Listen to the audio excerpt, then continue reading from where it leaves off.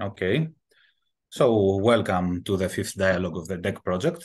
Today, our guest is Ms. Leah Wyman, an eco-activist, climate change law specialist, and co-lead of Youth for Ecocide Law, which is a global network of young people committed to promoting and advocating for ecocide law. And it is part of the Stop Ecocide movement. Leah, thank you very much for being with us today. The floor is yours. Perfect. Thank you so much for having me. And also, yeah, hoping we can have a good discussion, considering there's only a couple of us to just, if you have any questions or anything in between. I have a little PowerPoint for you to just give a little bit of background about the Stop Ecocide movement. And then, I know you might have some questions and we can have some further discussion. But yeah, thank you so much for inviting me. And I will start sharing my screen. Maybe. Yep. Okay, hopefully you can see it. Yes. Perfect. So, well, you already gave a very quick introduction about me. Oh, is there anything? You can hear me, right? Yeah. Okay. I'm one of the co-leads of Youth for Ecocide Law. I'm also, I have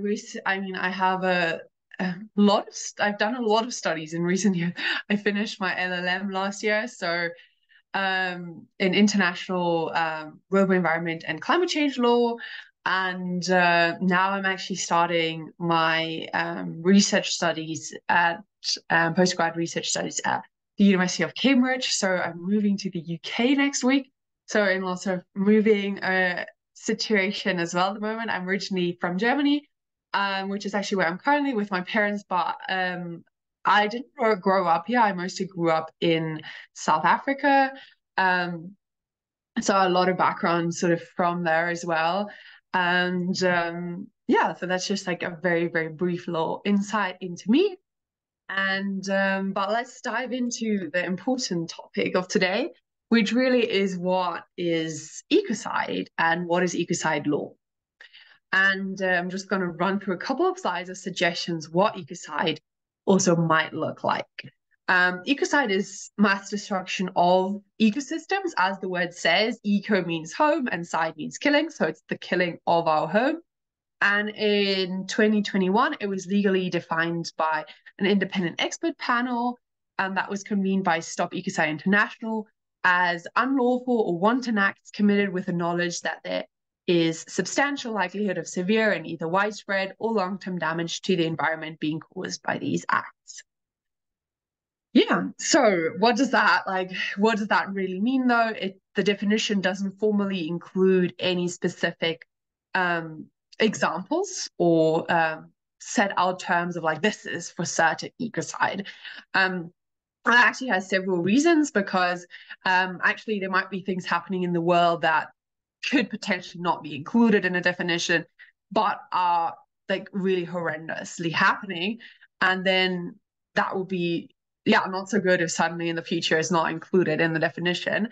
So really it tries to encapsulate everything that is like sort of mass destruction without very specifically saying, okay, it's only these acts. But there are a couple of things just to make it more visual that we can sort of look at and see, okay, this could be defined as ecocide.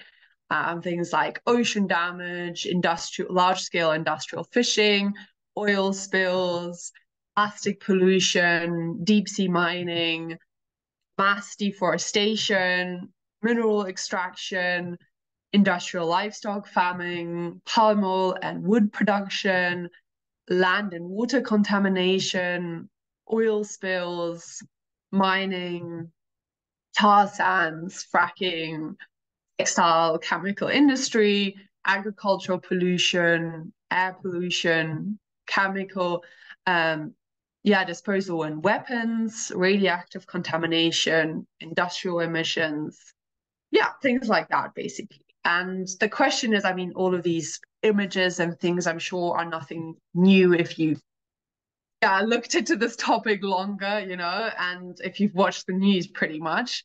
But the question is, why does this happen? And I think it's a lot to do with how our current system is set out and how our current economic system functions, and how sort of it sees our nature as a bank of resources, as something to be extracted and exploited, rather as this web of life that we are actually part of. And I think, often also even environmental protection, we talk about, oh, we need to protect the environment, whereas or protect the earth. And it sort of almost implies that we forget that, we are the earth and we are part of the environment that we're trying to protect. So Ecocide wants to take that sort of a little bit more holistic approach of like, also eco is like our whole environment and we are part of this web of life. So it's both looks at not just a protection from a human-centric perspective, because a lot of our laws in general protect humans and human rights rather than environment, but looking at both protecting, yes, the human rights behind it, but also sort of looking at protecting the environment for the sake of protecting it, not just because it's useful to humans. Yeah, so me click on the next slide. As we see, I think there's a lot, all things are bound together, all things are connected, whatever befalls the earth befalls the children of the earth. There's a lot of quotes that we can hear from this from many indigenous leaders, and I think it really highlights that it's a very different perspective than our westernized view of how we see the world, and how we see as humans as connected to the world. But with all of that in mind, how can actually ecocide become an international crime, and how can we stop these mass destruction and these disasters from happening? So basically, Stop Ecocide campaigns to bring ecocide into the Rome Statute of the International Criminal Court. And the current 4 crimes that are part of the International Criminal Court are genocide, crimes against humanity, war crimes, crimes of aggression, and the campaign is basically aiming to bring ecocide as the 5th crime into that Rome Statute. It has a sort of 4-stage process that I'm quickly going to run through just so we have an idea, what does that actually mean? How would it work to get it into the ICC? Firstly, it needs to be proposed. So any state that is officially ratified, so agreed to the Rome Statute of the International Criminal Court, can come forward to the court and propose an amendment.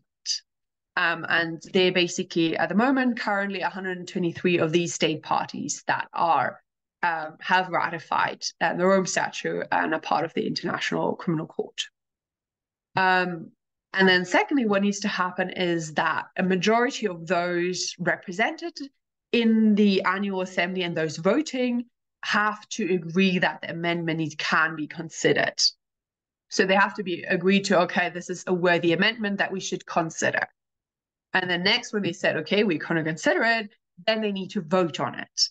And that adoption requires a 2/3 majority of state parties to agree to this amendment, which would mean at least 82 out of the 123 votes. So that would lead to then ratification. So once then that goes through, states have voted on it, then the state parties must ratify it. So they officially sign on to it. And that means that the law is not only as an international, valid as an international law, but it will then automatically be included in their domestic legislation. So that way, through the ICC, you not only tap into the international courts, but through ratification, it automatically comes into national jurisdiction as well, which is I think, a pretty exciting feature of the ICC, because that means that international law isn't only prosecutable at international courts, but can also be addressed in national jurisdictions and in national courts. So that also brings me very much to the question, so this has happened domestically, why do we not just ask all states to sort of implement it in their domestic legislation as a law? Why do we need international law? Well, firstly, because we have our environmental problems are very transboundary. That means that if there's an oil spill that happens, it's likely not to just affect one country, but will, impact neighboring countries, impact neighboring states. And that sort of creates this legal mechanism that can hold states accountable and can say, one state can say, okay, well, you created this oil spill, or this person, this corporation has created this oil spill, and we want to, and it's affecting us, it's affecting our people, our environment. And that also creates sort of political safety if you have it in international law, because it's not just one country that's doing it, but it's several countries. It sort of recognizes a concept that we're not doing it, others are not doing it. It creates sort of a level playing ground for everyone. But it also has a very important moral impact because, maybe we can't say that automatically if it's in law, it won't happen. It's kind of like, killing is illegal. That doesn't mean that killing doesn't happen, but it means that it will be brought forward to court and it will be prosecuted as such. And at the same time, it's sort of that creates that moral thing that we all know is something that is wrong, it's something that is against the law. Whereas currently the ecocides that are happening, they're not against the law. It's perfectly legal to kill the environment. And exactly with that is that something that we need to change, sort of to say that, this is not okay. And it's not morally right. And sort of creating that legal change also can help shift that moral change that a lot of people kind of intuitively know, okay, this is something that's wrong, but also then that is something that's in general at an international level recognized as something that is wrong. And it also means that we can actually put some laws and regulations on businesses and industry, because like I said, currently a lot of what things are happening, they're just legal. And profit is made from extraction, from exploitation, which means that, yes, corporations and organizations and business that want to make a lot of money will exploit and use that because there's no laws or nothing that says they can't do that. But it's actually also beneficial for businesses. There's a lot of businesses that have signed up to support Ecocide Law because it creates a level playing field. It creates sort of that baseline that all businesses say, okay, well, but there's something that's not allowed.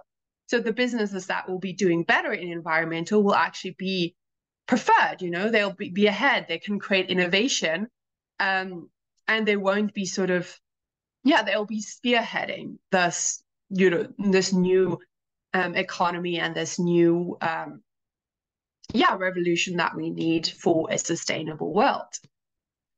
And I think that really is sort of leads me to, well, then, what is Stop Ecocide International? And I think it's really comes sort of out of that recognition, we need to hold businesses accountable, we need to hold corporations accountable and individuals accountable that are creating large mass destruction. And that led in 2017 two people to start this organization, Polly Higgins and Jojo Mehta, which you can see in the picture. Polly Higgins, unfortunately, is no longer with us, but the current executive director is Jojo Mehta. And so she sort of started this movement, and now it's become it's a very big international organization. It's become a movement around the globe. There's a lot of local branches of it, or sort of also the youth branch, which is what Y4EL Law is. What do we actually do? So there's a lot of sort of high-level advocacy and legal expertise happening, a lot of going to conferences, speaking to state leaders and state representatives to get them to know about Ecocide and to support it, so that then once it's brought forward at the ICC, there's a state recognition. Oh, okay, I've heard about this. Ooh, I support this. It makes sense. And also just campaigning for that awareness, but also to create that definition, which is why there was the independent expert panel was convened that came up with this definition that I read up to you earlier. Just going to read it again, which is that ecocide means unlawful, wanton acts committed with knowledge that there's a substantial likelihood of severe and either widespread or long-term damage to the environment being caused by those acts. And there's a lot of thought that went into this definition. Obviously, that's like not 100% sure that this is the definition that will then be adopted. There's obviously also criticism. Some people think it's too weak, or it could be stronger, or things like that. So there's a lot of discussion around that as well. So this is not really the set definition, but it's currently what is a lot of the experts that work within international law have seen as the most,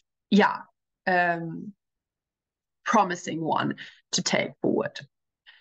And then there's a lot of international grassroots campaigning that happens, which is also a lot what the youth movement does, is sort of create awareness about it, so that people around the world know what is ecocide law and what is this campaign stop ecocide. And they can go to leaders and to the government representatives and be like, support this, it makes sense. You know, it's about mass destruction of the environment. It's not just about, okay, like cutting down a tree won't be allowed. It's like, no, it's really the worst kinds of crimes of environmental destruction that are really being targeted with this. And actually, it's a very, sensible thing to do. You know, it's going to be very hard for leaders to be like, nah, you know what? I don't support, especially in the current climate, I don't support, like, I support mass destruction of the environment. So this is kind of what the grassroots movement tries to do, is to be like, okay, this makes so much sense, and we need the political support for it. There's also quite a few, international people that you might recognize here in the pictures that have sort of, in one way or another, sort of spoken their support for Stop Ecocide and Ecocide Law. And that brings me to the youth movement. I'm going to give a very quick background into how it started, because actually the youth movement is pretty young. It started last year at Stockholm Plus 50, when the youth task was sort of brought ecocide forward as their first demand. And from that, the youth group formed, the Youth for Ecocide Law group formed, and sort of was like, okay, well, there's a lot, you know, where that youth especially increasingly carry a voice within international decision-making places, and to sort of demand for action. And it's also very important to say, you know, that we have young people that say, okay, well, but this is our future, and we want this to be a law of our future. A lot of global mobilization that you've seen at like climate strikes, or in the news, or at events that already like have that sort of those posters up and that sort of campaigning for Stop Ecocide. So sort of saying we need a law that can protect the earth, that can protect us, that can protect our future. And this is also a little bit, you know, what can we all do, especially if you're like, let's say you don't want to join a mobilizing group. We actually have a very like broad network group as well, just people who are interested in joining, but and currently actually recruiting for the core team. Well, that closes, if you are interested in that, actually is something that's open as well, but only until the end of the month. So you have 2 days if for some reason you sparked today to be like, you know what, I want to like mobilize and be part of the core team.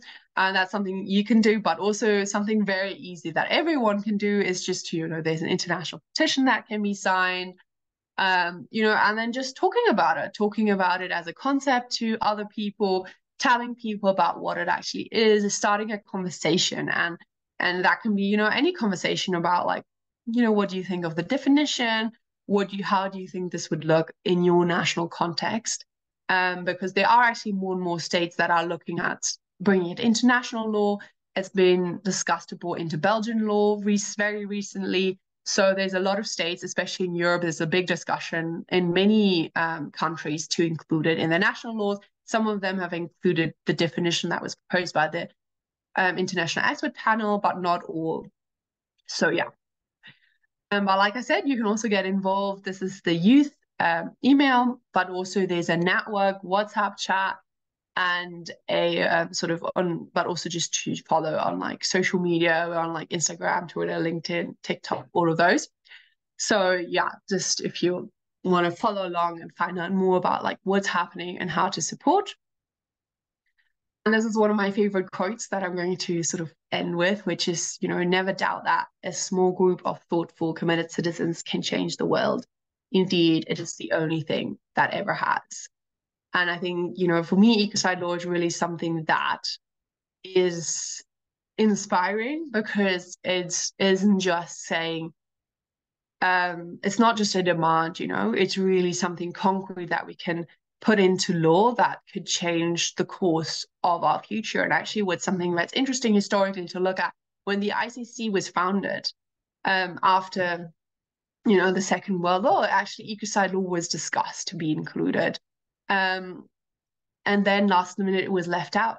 It was only included under war crimes. So that's that sort of say, yes, in times of war, mass destruction, and it sort of came from the Vietnam War, when a lot of destruction happened with Agent Orange, and then people recognized, okay, we need to prevent this from happening. So it's included. Actually, the word ecocide is already included in the Rome Statute. It's just not included as a standalone crime, and that's something that needs to happen. Because if you imagine, you know, what if this had been included like 50 odd years or so ago? You know, I think the world would look very different right now if, like, you know, war crimes like genocide, like crimes of aggression, this were an international crime. So I think with Ecocide Law, we can really leave a legacy for our future, but also for future generations to come, to say that can, you know, protect the earth. So yeah, that's a little bit of an introduction to Stop Ecocide and Youth for Ecocide Law. And now, yeah, it leaves me to have any questions from you. I know you have a couple of questions for me as well, and then we can have a discussion after that as well. Yeah. Thank you very much, Leah. I have the microphone. Yeah, okay. Yeah, that's very interesting. Let's firstly talk about you and your experiences. First of all, what was the point in which you saw that you wanted to follow this path, the ecologist path? Yeah. So it was actually started pretty early, but it's something that is very interesting to note with that as well. And I think that maybe people who just meet me won't really like realize is that, like, when I was at school, I was actually pretty like shy. Like, I didn't really like speaking in front of big crowds and people and stuff like that. And now I like go to these big conferences and give big speeches in front of a lot of people. So it's actually not something that I was born with or that came natural. But then I learned about, you know, environmental destruction. I was living in Cape Town, South Africa. We had a lot of issues with wildfire, so with droughts, with also plastic pollution that I saw a lot at the ocean, sort of really plastic from all over the world washing out at the Cape, and animals sort of being tangled up in it. And I realized, you know, this is something that I need to speak up about, and this is bigger than just me. And I can make a difference with this. And I think, yeah, I was like 13, 14 at school, and it was really not so cool to talk about environmental issues back then. I think it's luckily changed quite a bit. That has become a lot more into discussion, it's become a lot more cool to be caring about the environment, to talk about these issues. But it also built my character to sort of be like, oh, but, you know, I know that I'm talking about something that is meaningful. I know that I'm talking about something that's right. And I'm going to continue to, and I'm going to learn how to debate and how to talk about it. And I think the more you do something, the more it fuels sort of your passion, but also your skills. And I can really say that, you know, just by following my gut, instead of seeing injustice in the world and being like, I'm not going to stay silent about this. Like, it's completely changed who I am as a person. It's completely changed sort of my skill set that I have. And it's built me into sort of build the confidence that I have now, and also given me the opportunities that otherwise, you know, I don't think I would have studied. Like, no, I already knew, because I learned as a school, you know, I already knew, okay, this is something I want to study, but I wouldn't have studied any of this or gotten into any of these like organizations and universities had I not sort of gone with that like gut feeling of like, I need to speak up about this, and I need to pursue this. And so yeah, it really started with sort of seeing environmental destruction around me, but also seeing the beauty of nature. And I grew up, like, you know, very close to nature and spending a lot of time outside. So seeing some sort of things that were like sort of wrong and seeing suffering really was like, oh, this is something that needs to change. And I don't want this to happen. So I need to do something about it. Yeah. You said about the conferences and all the events that how do the people react to this idea, this movement? Because I would guess that everyone would be behind such, Yeah. especially nowadays. Maybe Yeah. 20 years ago, you would be considered weird and Yeah. No, you're right. marginalized. You're right. There's actually a pretty big support of it. I've not encountered anyone. I mean, it's only grown really big over the last 2 years, where it really has become into the discussion at the UN conferences. Before that, it was more a ground root discussion that maybe was more among people or maybe among academics, but not so much in official spaces. And now really it is being discussed among people at like UN conferences, at COPs and stuff like that. So that's pretty exciting, but it's kind of new. It's only developed really over the last 2 years that has gotten to that level. And at this point, there's not really anyone you will meet who will be like, nah, this is a bad idea. There'll maybe be some people that will be like, the definition could be stronger or something like that. So there will people that will like maybe say, oh, okay, I think this could be better here, or like we could improve this, or who want to, who see sort of different path that it could go, but there's no one who's like, oh yeah, there's no one who's like really against it.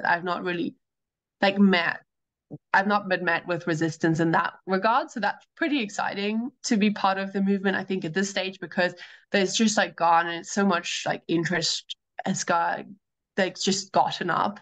And so many people are like supporting it. So yeah. Yeah, there's progress, and that's very important, and Yeah. it will only get better. Yeah. Uh, if anyone in the chat has a question, they can write it. They can open their mics. Or a comment or something you want to discuss or whatever. Feel free, guys. About the definition mentioned, knowing that these actions may lead to environmental destruction, but does intent play a role on it? That's a good question. Yeah. I think that's a question that often comes up in sort of war crimes as well. Something has happened. It was an accident. It was not supposed to happen. But actually, a lot of these crimes that we look at, they are intentional. Like mining is intentional, like deforestation is intentional. So it's really, yes, you need someone to prosecute, like you need an individual. It's about responsibility. In order to bring it to court, you can't just be like, okay, well, there's a lot of plastic in the ocean, we should sue someone. No, you need to like be able to prove, okay, yeah, it was caused by someone. And let me pull up the definition again and share it, because I think this is very helpful when we talk about it. They will make it a little bit more visual. Okay. So, ecocide means unlawful or wanton acts committed with a knowledge that there's a substantial likelihood of severe and either widespread or long-term damage to the environment being caused by these acts. Yeah. So that means with knowledge sort of shows that in the wording, yes, there is intention, behind it. So yes, they need to be able to prove, okay, people knew that they were potentially causing mass destruction. Yeah, may I add that the intention doesn't have to be to destroy the environment, but knowing that what you do will make you profit but destroys the environment, it's still it's still a crime. So see, for example, like it just says with the knowledge that there's a substantial likelihood. So yeah, we know that if there's oil drilling, there is there's a pretty big likelihood of oil spills happening. For example, so there's, as long as you like a lot of these environmental exploitation that happen, it's known that it could cause mass damage. So, and I think a lot of this, what this law aims to do is not to have suddenly loads of courtrooms full of crimes being prosecuted, but it's actually to deter it from happening in the first place. So even now, actually, this is something that is quite exciting. Even before the law comes into place, it is something that can help shape it. So because if now it's becoming into discussion at international level, if leaders, if corporations can see that this is going to be a law in the future, they can see, they can plan ahead, you know, they can already see, okay, if this in the future will be illegal, I cannot continue to do business as usual. So really it's about deterring this from happening in the first place, from switching sort of that business model. And that doesn't mean that obviously probably there will be organizations that will try to exploit until the very last minute that they can, but there are lots that will realize, okay, well, we can't do it until the end, because then we will face, you know, we could face legal prosecutions and legal consequences later on, because we can't do the switch, you know. You said it earlier that they will have to innovate to find alternatives. For example, disposing chemicals in the water. They don't do it to destroy the water, but it's a cheap way to get rid of the chemicals. For example, I'm thinking about. If the political progress continues about this issue, they will start finding ways to dispose chemicals. And so they will have to innovate, if I'm getting the concept right. And yeah. it makes sense. As long as you let people do crimes, they'll do the crimes if they profit from it. Yeah. And it's also like, it doesn't really address like all environmental issues. And I think especially some of the climate change consequences that we see, such as like sort of sea level rise and flooding and things like that, maybe will be harder to prosecute via Ecocide Law. So it's not like a solution to like all the problems in the world, I would say, also because it is usually it will be about mass destruction. So it's really about trying to stop the worst harms. But I think, you know, it's a good, like it's a needed ground level that we need to sort of establish and to say, you know, this should not be legal, and this isn't legal. So yeah, I think that's something important to be aware of as well. Yeah, okay, maybe it won't solve like all our problems, but it should be the bare minimum, you know, of what we should stop. Hermione just messaged something. Yeah, I was thinking of more indirect examples, such as floods being.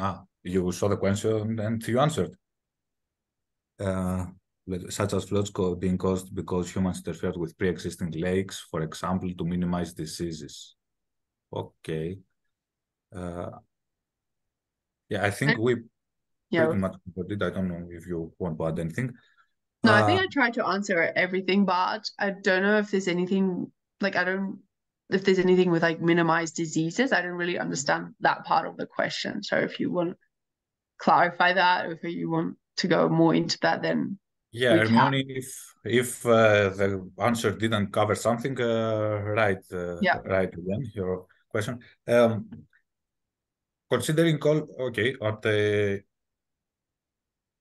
Considering all your colleagues you have met in Stop Ecocide International, not just the lawyers, we'll come to this, Hermione. How I want to show to our participants who are young, etc., that they can pursue this, and they could find organizations to volunteer to work at a later stage. What would you say is needed as a personality, academically, I don't know, to be on this field and to fight environmental issues, etc.? Yeah, I think it really depends on like personal interest as well. So for example, I got involved in like the Stop Ecocide movement kind of a little bit over a year ago. So I've not been in it that long, also because it formed Stockholm Plus 50 like last year. So it's a pretty new group. but the youth movement especially. So before I actually heard about it because I was studying international relations and sustainable development in Scotland, the University of St Andrews, and especially through studying international relations, I sort of learned about international law and realized, a lot of these, I really want to focus more on how can we use law and how can we use policy and to like hold people accountable and to create new parameters of what's allowed. So that then really brought me into the wanting to study like more into the legal field. And then I went to law school at the University of Edinburgh, where I started sort of my LLM. And there we ended up talking about Ecocide Law in class. And that's how I found out about Stop Ecocide. And I was like, oh, wow, this is so cool. And I saw it as like just a very concrete like movement and solution that just seems very simple, It's not like super complex, because a lot of things in climate change are pretty complex and even the solutions are really not that easy. And I was like, this is like something that is exciting, that is in an area of field sort of in terms of like, yeah, for me in law, that is very easy to get involved in, but you don't really even have to like study like law to be involved in something like Stop Ecocide. A lot of the people that are in our group and aren't, that are just like, okay, well, but this is a legal solution. I want to have laws that, protect it. So I don't really think you need a legal background to, for example, Stop Ecocide or even get involved in it. Kind of just how it happened with me, because we were talking about it in class. And I think so. It really, like, obviously there's a lot more opportunities out there nowadays to get involved in environmental initiatives, but also means there's a bigger pool of people in general that are interested in this. So it can't harm to like really like try and like hone your skills in that area that you want to do. And there's so much, like basically you can like any interest area you can transform or connect to environmental issues. So for example, like if you're interested in communications or interested in like in social media, things like that, there's so many jobs coming up, and like how can we best communicate climate change, how can we best communicate climate change solutions to the public, or like even if you're like more into like art or things like that, actually we're currently creating like an art book with Y4EL Ecocide Law, because we're saying, okay, well, but yes, this is a very like, yes, it looks like a very, very legal campaign and everything, but actually how can we use creativity to raise awareness about what's happening? And it kind of like stems from my passion, because I wrote a book of poetry on environmental issues, not on like ecocide specifically, but on like, environmental issues. So a lot of them, definitely include ecocide, but sort of that was because, and it kind of happened while I was studying my undergrad, and I was just like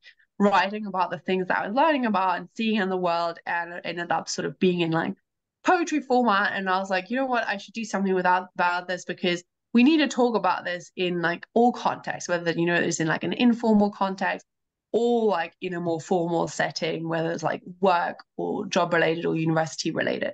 So I think it kind of really depends on like your area of interest, but I think any area that you're interested in, you can get involved in environmental movement, even in health. Like my mom's a doctor, she's a pediatrician, and she actually does a lot of work in campaigning in raising awareness of how health is related to environmental issues. And because she deals a lot with like people who have asthma, for example, how that's connected to air pollution, and how even diseases, such as like diabetes and things like that are connected to environmental changes, and how a lot of that the healthcare system really is at the front lines of what is happening of climate change. Because if environmental disaster hits, people are going to like, get sick, and those people that are already sick and are in hospital will then have to deal, with the consequences. Staff will have to deal with the consequences of a lot of, things, whether bad, whether happening, or like, for example, like water shortages, can be really big problems for hospitals, for example. So like I really think there's such a big variety of like how to get involved and where, that like it's hard to say any like strict formula of this is what you should do, follow. But I mean, the more skills you can build in your area of expertise, the better. I have a question, because I was wondering how you lobby or influence or whatever to the recognition of the ecocide crime. I mean, how you ended up in these COP conferences or in these UN conferences and this kind of thing. Yeah, a good question as well. It's a bit complicated, especially, well, I've mainly been to climate conferences. Actually, last year was my first COP that I went to. I went to the COP27 in Egypt. And so I was really part of Stop Ecocide at that point and spoke at quite a few of the like sort of side events. And then I went to something more technical this June, which was the SB58, which is sort of the intersectional conference that happens between the big like climate conferences that actually like not many people know about, but they're pretty important because they sort of set the agenda for what will happen at COP. And that was pretty interesting because it was like quite technical and there wasn't as much, you know, side events that are happening with people like at COP. Like there's a lot of stuff happening, like a lot of side events. So people like will speak on all sorts of environmental issues and have speeches on it and talk about it. But actually, what the SB conference showed me in June was that, you know, a lot of the lobbying or like the campaigning that needs to happen is talking directly to country representatives. So what I did with a lot of the other Stop Ecocide representatives that were there, and there weren't that many there because obviously it's kind of hard to get people into conferences in general, but the 2 or 3 other people that were there, what we did is like sort of approach country representatives and speak to them about Ecocide Law and say, you know, take it back to your delegation, take it back to your country representatives. And yeah, and that sort of grow that support. So a lot of it is literally just approaching people, speaking to them about it and being like, support it. And because then we are in the corridor discussions of leaders and of negotiators that are there that can then bring it internally to the discussion, that brings awareness to the topic. People will know, okay, well, this is something that's being discussed. So that's something very important that's happening also with youth. Sort of we try and like bring it into youth policy papers, for example, into advisory like papers that will go forward or be like supported by younger or read out at conferences or at COPs or be presented to leaders, which I think can carry weight as well. There's a big fight within you, like for youth in general, that not, you know, even there's more and more opportunities for young people to like maybe go to conferences, but we're there as observers. So that's something that's still like kind of frustrating at times. I'm not gonna lie, because you're there and you listen to all these people negotiate, but you don't really have like, you can listen, but you don't really have like the power to create any change, or sometimes even the power to speak up. Like sometimes they will have spaces where they will allow young people to speak, but most of the time it's not really. So that's something that needs to change. But it's something that is actually already being criticized a lot, you know, to not have like that tokenistic inclusion of young people. And I think that's something that if you're going to get involved in the future in different initiatives to look out for as well, you know, you don't want to just be involved in something and be like, yeah, I'm a youth voice, but, you know, to have like really push for, okay, I don't just want a microphone, you know, I want you to really listen and to have these changes be implemented. So yeah, I think there's a lot that goes into it and a lot can be done. But we also try and work a lot with partnerships. So for example, maybe some people will have heard about World Youth for Climate Justice, and they work on bringing in another different legal solution that looks at bringing an advisory opinion to the International Court of Justice, which is a slightly different court. And they sort of have there's obviously slightly different goal and perspective, but it's also legal solutions is actually headed by similar small island state. So it's like we try and collab with groups like that and really try and like, how can we have all these movements that are happening come together and push for changes, and how can we support one another? So it's a lot about sort of looking at partnerships as well.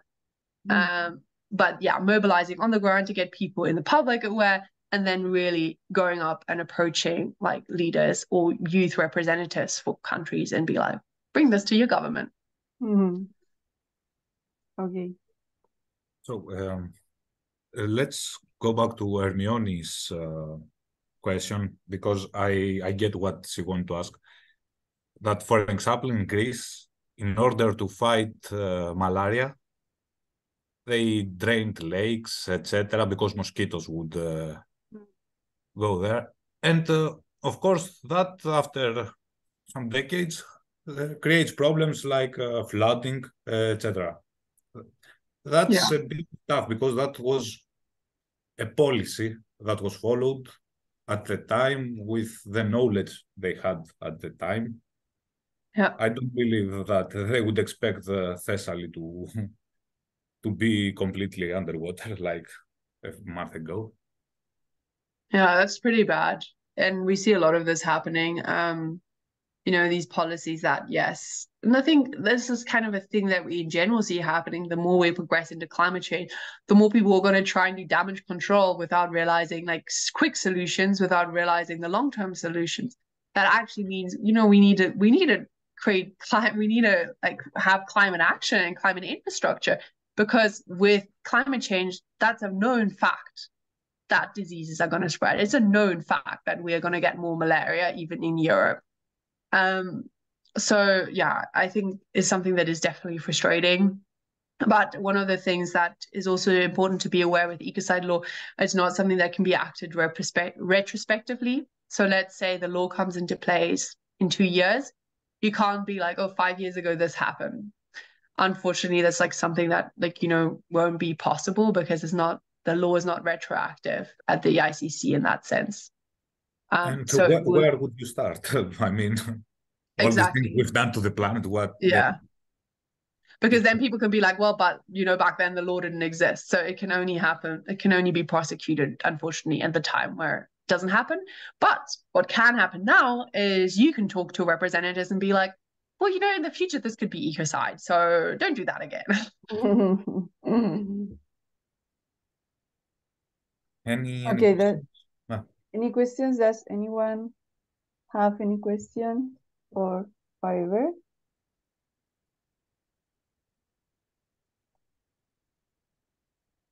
No. I think we covered it pretty thoroughly as well. So yeah, and my perspective on it is, at some point, an ecocide will be considered a crime, but what I'm afraid of is that it will be too late then. I mean, what is too late, you know? I mean, we can speak about Maybe if it's already too late. It's getting later we could all the say, time. oh, okay, for a lot of environmental things that have happened should never have happened in the first place. And yes, it's too late saving this or that ecosystem, but it's never too late saving what exists, you know? And I think we can always take that perspective on climate change issues in general, be like, oh, it's too late. Yeah, it's too late for some things, but that doesn't mean that we can't change, like we can't like really reduce mass suffering in the future. So yeah, I mean, of course, the sooner we have it, the better. So, and I think that's with a lot of environmental things that are being campaigned for, you know, the sooner we can create some of the solutions, the better. But actually with Ecocide, I don't, you know, this is in the discussions at a high enough level that it could become reality in the next like years. And yeah, obviously legal things always take time, but actually that's a pretty big promising step that we're seeing, sort of promising development. So yeah, I mean, because now that the whole effects of climate change, etc., are pretty obvious to anyone, it's not like a B-list issue that few discuss. Yeah, we are all discussing about the climate, etc. Yeah, the momentum is here, the awareness is building,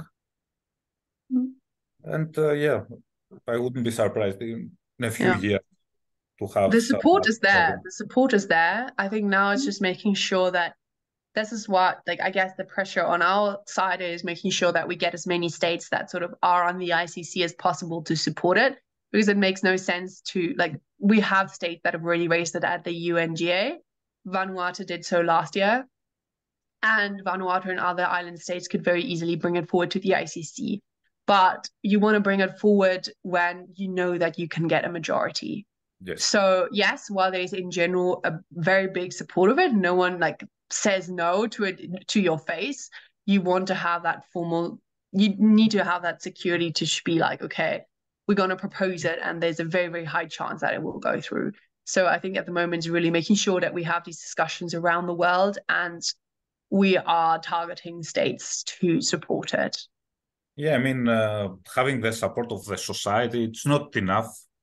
There must be enough support so that states are forced by their people to follow. Yeah, that's a different line of working, tougher one. Yeah, but we're seeing it being proposed sort of at, even at the EU level, was proposed at the legal committee suggested it, but that doesn't mean it's like, you know, now it's being discussed, and before it would go through for all member states, that's a whole other issue. But for example, now we see it's being incorporated into Belgium law, for example. So there's states, it has been discussed in France before as well. But like, you know, there's states that are literally taking this up in national legislation, which is actually a reinforcing fact as well, because if states already take it into their national laws, then Great. Is there any question, or should we leave it here? I don't think the chat has any question. Carmen, do you have any question?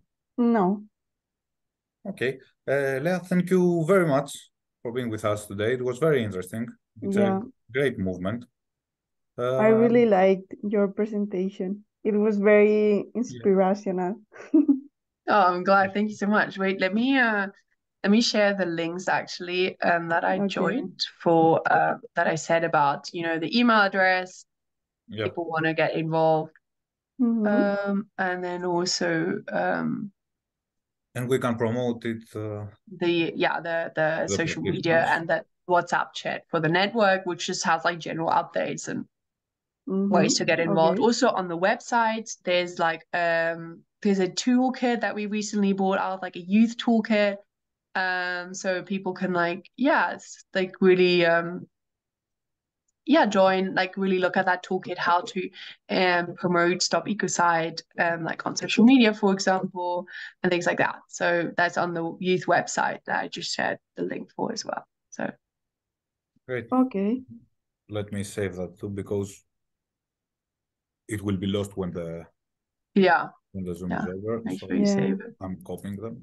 I'm trying to copy it, but I don't know why I can't copy. Oh, sometimes Zoom does it. Just I have copied everything. I can okay. There's also the toolkit. So that might be quite useful for you. We literally just put this out for New York Climate Week, and there's also something we're developing. So we want to include some other stuff. So if there's any things that you're like, okay, maybe include something, like we want to include more on students as well, like what you could do at university level. But this is just a general toolkit for like young people, how you could like what you could post on social media. Like it has graphics you can download and share. Or in general, how to talk about it, or common questions that are asked about Ecocide Law, a little bit about the movement in general. So yeah, hopefully it'll be very useful. So. Thank you very much. Everyone in the chat, also, I hope next time to see you all and see the others as well. Thank you again, Leia. I think we can say goodbye for today. Perfect. Well, thank you very much. Take care. Have a good rest of your evening. Have a good evening. Bye, Leia. Thank you so much. Thank you. Bye.